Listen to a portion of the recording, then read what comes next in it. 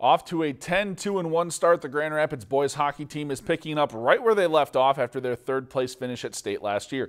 And tonight, Class 2A's third-ranked Thunderhawks took on Class A's top-ranked defending state champ Hermantown. The Hawks strike first off the first shot of the game. Ryan Sandelin gets the rebound to put Hermantown up 1.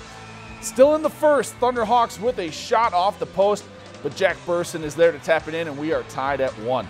Second period now, Hermantown leading 3-1. Micah Miller snipes the top right corner of the goal on the power play to pull the Thunderhawks within 1, but Hermantown prevails, taking down Grand Rapids 4-3.